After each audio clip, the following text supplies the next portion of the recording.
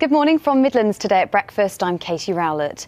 The Olympic flame is moving from Worcester to Malvern today, and in the last half an hour, Darren Campbell, who won gold in Athens, has just taken the torch across the main bridge in Worcester. Now let's take a look at the travel news now. Now, will it stay fine for the weekend? Fingers crossed. Here's Ben Rich.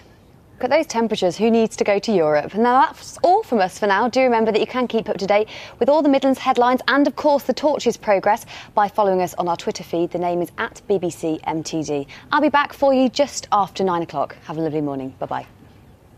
Good morning from Midlands today at breakfast. I'm Katie Rowlett. The Olympic flame is moving from Worcester to Malvern today, and just before 8 o'clock this morning. And these are the scenes live as the course at BBC Hereford and Worcester will have.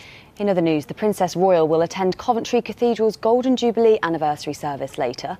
It's all time now and in Coven in Staffordshire, and it'll be another dry